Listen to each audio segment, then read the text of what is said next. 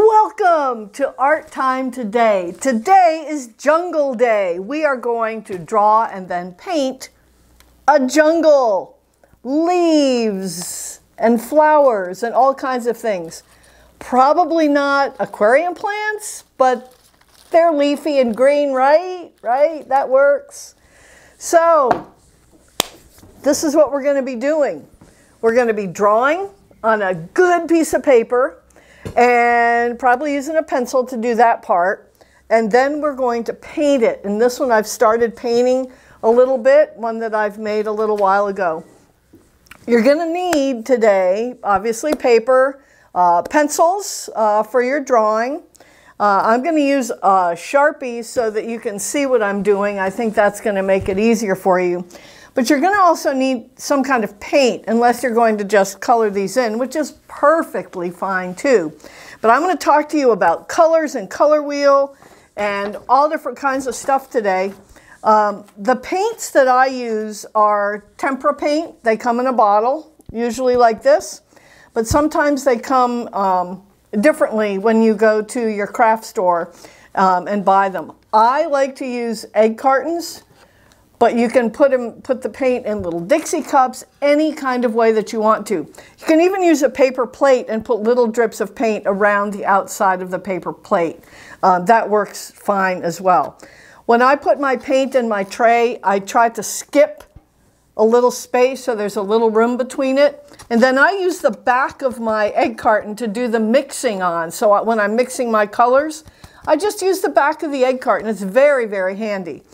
I like to have two different kinds of paintbrushes, usually a thicker one for the larger areas and a thin and skinny one to do the details or the smaller areas. And then you always need some water. I found these dog bowls at IKEA years ago and I bought them for my classroom. They don't tip over, so they're perfect. So I have water about halfway full in my dog bowl, which I love. And a paper towel. The paper towel will be your best friend while you're painting because it's going to keep your paintbrush clean when it comes out of one color, gets rinsed off, and wants to go into the next color. Washing your paintbrush is one of the most important parts of painting. Keeping your paint clean in your tray so you can use it over and over again. If you just dipped red into yellow and then green into yellow and then blue, the yellow would no longer be yellow. It would be kind of this muddy brown color. So it's important to dry your brush on your best friend. Hold it close to your heart. So, okay, let's do some drawing. Remember, if you have watched a few of the other videos, I have done a little bird drawing, a little cute little bird drawing. I did this silly monkey. I've done this parrot, nice colorful parrot, and I'm going to spin out of the way here. And I've done this lion. And today we're going to put them all together into a jungle. Now I've started drawing this one so we can spend a lot of time on the painting part of it. When you start out on your blank paper, picture in your eyes or picture in your brain where you want your animals to go and then where you want your plants to go around the animals. That's what artist and author illustrator Keith Baker does. He looks at where the animals are going to be and then we'll draw them according to what's overlapping the other things. Some things are in front and some things are behind. Like this monkey is overlapped by this leaf. So in order to make that work, you have to draw the leaf first and then put the monkey behind it. This tiger is in front of these leaves, so you would draw the tiger first before the leaves. So there's some planning to do as you start drawing to know what you want close and what you want far away.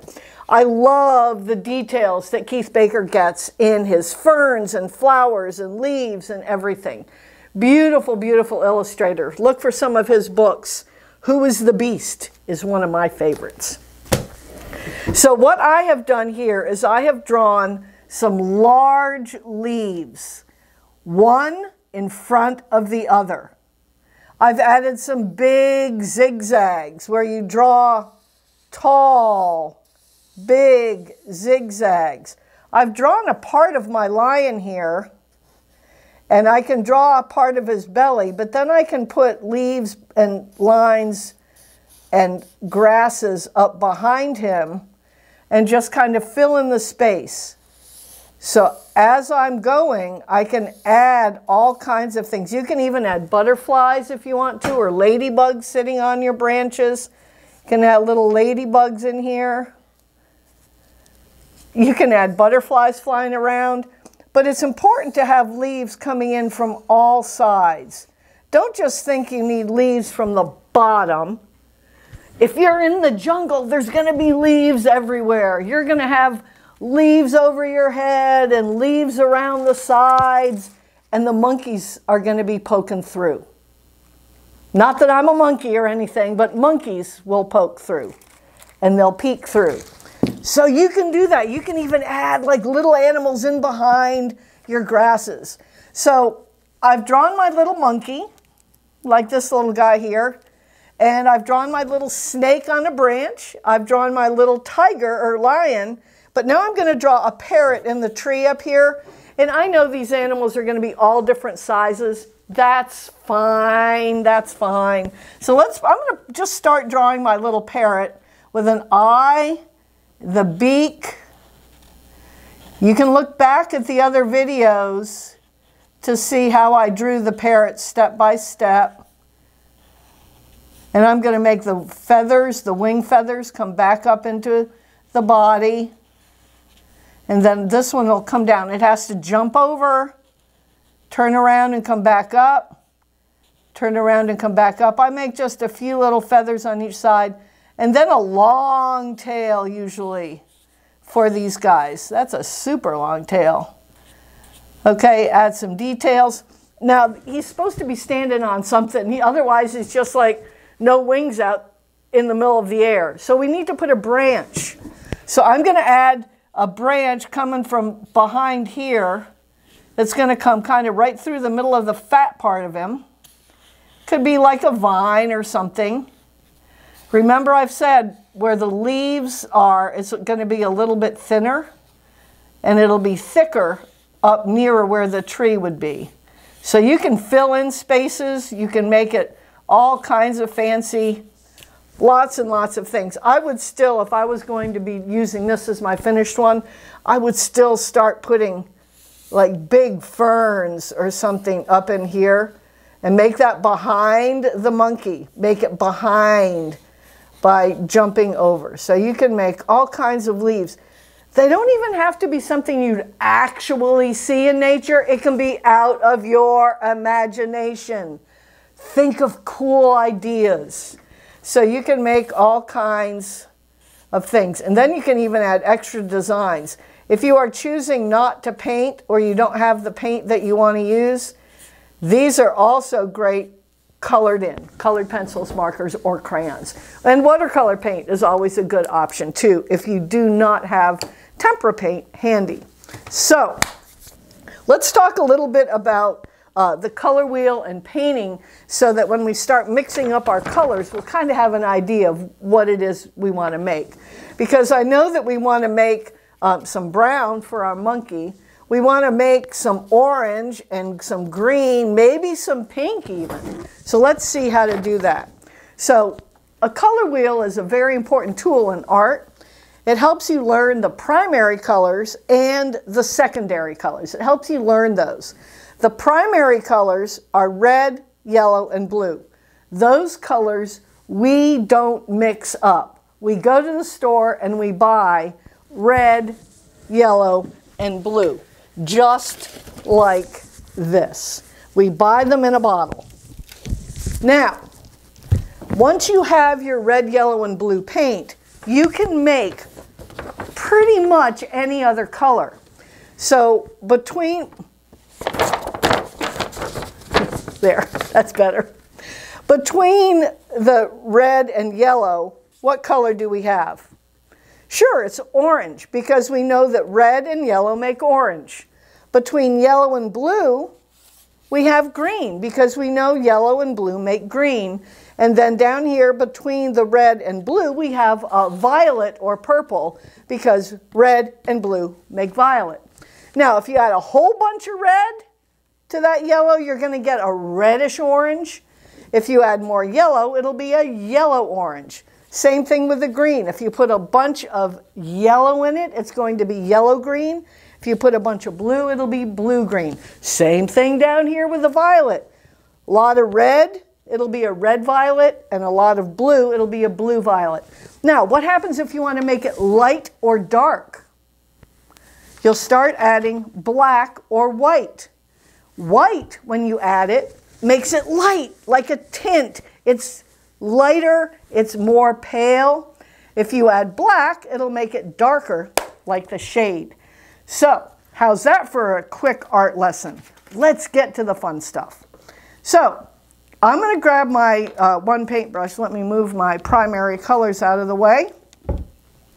And I'm going to grab my best friend and keep it over here next to me.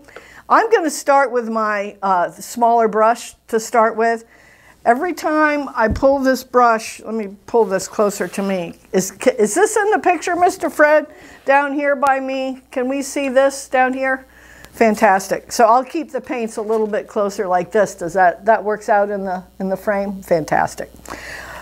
Oh, Mr. Fred, I could not do this without you. It would be so boring. The camera would never zoom in or out or pan back and forth. It would just be me. Hey, oh, Mr. Fred, where are we going? Let's get back. Oh, okay, here we are. So I'm going to start out, and I want to paint some, I'm going to paint some green leaves. I have one here started that I drew with a pencil. I know you can't see what's here that well, but I drew it with a pencil so that it'll be a better finished product at the end. So let's start with my smaller brush, and I'm going to paint something green. So I'm going to dip in my green, and I'm just going to paint it right on the paper. And this is the green that comes right out of the jar, the kind of paint that I have. This is what the green looks like. If you have green paint in a jar, your green paint could be a little bit different than my green paint, but that's fine. So now I want to make some yellow green. So I'm going to start with yellow. I'm going to get a dip, one dip, two dips, and as I put my brush on, I give it a twist, and I'm going to get a third dip of yellow because you need a lot of yellow to turn that into yellow-green. Now, I cannot just dip right into the green. So we go into the bucket, rinse it out really well, and I like to twist my brush on the edge. That gets the extra drips out, and it keeps your brush in a point. If you tap, tap, tap it, besides the paint or water splattering around, it's going to just it won't put your brush back to a point, and that's kind of fun to do too. Then you're going to wipe it on your best friend and make sure that it's coming out relatively clean. It might have a little bit of yellow or green on it, but it shouldn't be much, just a little bit. I'm going to get one baby drip of green and put it right on that yellow. If I need more green, problem is I've got a lot of yellow on here still. I have to rinse it again, and it is a little bit tedious, but it will keep your paints clean. I'm going to get another little bit of green. And before I mix it completely together, I'm going to just start painting with it because I think that'll make it kind of streaky a little bit. So I'm going to paint. I'm going to grab a little more paint. I like to paint the edges that I have with the tip of my brush. And if I have to turn it, I'm a little awkward here. Am I out of the way, or am I sitting in the way of my R again? Sometimes I just put my head right in the middle of the picture. Am I out of the way? Okay, good job. So paint it. I want to kind of make a couple of these a little more yellow. And you can paint it very carefully all the way to the edges. It's a good idea to have newspaper under you when you're painting so that you're not painting on your good dining room table. Maybe you have an art table, but you still might want to put newspaper underneath you. That's another good tip. Okay, so that was the yellow, green, and the green. Let's go with orange. Let's make some orange. You guys know how to do that? You know how to make orange, right? So let's start out. Do I start out with the red or the yellow? What's going to be better? Start out with a lighter color. So that would be yellow. Always rinse your brush, rub it on your little best friend. I'm going to start out with a couple of drips of yellow again. I'm going to blob it on here. And red is such a strong, strong color. Let me wash my brush. Rub it on the edge. Roll it. Oh boy. That time when I rolled it, I got paint all over it, so I know it's not clean. So rub it again. Now it's much cleaner. I'm going to get one little drip of red and swirl that right into the yellow. Twist the brush. You never want to push the brush down so all the hairs on the end stick out. You always want to keep the paintbrush in a nice point. And then pick a space to paint. This is a snake that's in a tree, and it won't really look like a snake until I go back over it at the end. But here's a little snake I have wrapped around a tree. And here's his little tail up here at the end. And here's his head. Yeah. Oh. There we go. Because I'll need to go back in and put some details in here in a little bit. There's a snake. We have quite a bit of orange on here. Maybe I could do a few more leaves up high. So you can paint in the leaves. And if all of a sudden you want more leaves that you hadn't already drawn, you can go ahead and add more. You don't have to just follow what you've already done. You can add more, make some more leaves and all kinds of cool stuff. So, you know, paint with your colors. Now, let's make a little purple and pink. Rinse out brush, rub it, twist it, make sure it's clean, wipe it on the side. There. Okay, purple, blue, and red. Here's some blue, blue, and rinse out. Grab a little red. And I'm going to put about the same amount of red and blue to make my purple. And I'm going to paint these leaves over here. And this one's a little bit red-violet. I must have a little more red than blue in this one. And that's fine because we're doing this kind of out of our imagination anyway. So you can paint that. You can paint flowers, anything else. Now, if you want to make it a lighter purple, to make it like lavender, a real pretty pinky purple color, what you're going to want to do is add white. And in order to add the white, make sure your paintbrush is really clean. That's what I'm doing now. I can't get the red out. Okay, here's some white, and I'm going to put it right over here in my purple. And I'm going to smear that around and mix that up really well. And then I can paint something else. And you can see how that comes out. That adds a lighter to it. It'll make it nice and light. So as you're painting, try different kinds of mixing, but make sure you're always washing your brush between your colors. Have fun, fill it in. Now, last thing I'm going to show you on the painting is how to, what in the world's happening with this little one? I'm painting sideways here. Let's make that leaf a little different. Well, I might have to put a little animal over the top of that one. Okay, so this guy was brown, right? To make brown, you're going to be mixing all three primaries together. So I already have some purple and I already have some orange. And I already have some green up here. So if I mix the three secondary colors, if I get purple and green and orange and I mix those together, you're going to get some kind of brown. It may take a minute because it's going to end up being, where's my monkey? Oh, here he is. It's going to be, see this guy right now, very yellowish color. It's not a great color. So I think we're going to add the opposite of yellow. If it's yellowish, we're going to add the opposite of yellow, which is violet or purple. So I'm going to grab some of my violet and put that over here. See if I can turn this a little more brown. Yep, see, it darkened it down, it toned it down, and it made it a little bit of a brown. So mix all 3 primaries to get your brown. I could even stand a little bit more. Oh, I'm not sure that's going to work. I think I added white to that now. Oh, no, there we go. That's a pretty good brown. So you want to mix all 3 primaries to get your brown color. And here's my monkey, kind of a rough paint job, but you can get the idea. So there's the monkey, there's the guys. The last thing I need to show you is what you will do at the very, very end. This painting is dry. You can see our monkey does not have a face. And so what we want to do is we want to add the details of the face. So I'm going to paint, and also the leaves want some detail. I know this is not completely done yet, but I'm going to show you how to add. Oh boy, that's going to drip. So I'm going to get some black paint, and I'm going to go back over where my little eye was.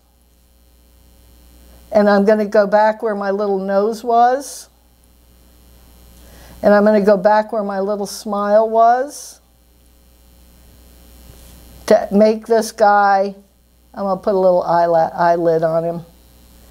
And you can use your black after you've finished and you've painted the sky to go back in and also add details to your leaves. You can add shadows under your branches, and you can use your darker colors to really fill it in and make it super cool. When you are working with your blue sky, or if you want blue sky in there, you can just paint it in around behind it. Remember, adding white to the blue will make it lighter, and I think that'll look really cool. So that is your jungle. Check back in the other videos how to draw the monkey, the lion, the birds, and even the snake is in there with the lion, I think. And have some fun. Grab your friends, show your friends what you've been working on, get your paint, get your fun times ready, and start painting. I sure hope you had fun today, and I hope you continue working on your painting until it's completely done. You can frame it and put it in your living room. Take care, everybody. Always remember, make time for art time today. Bye-bye.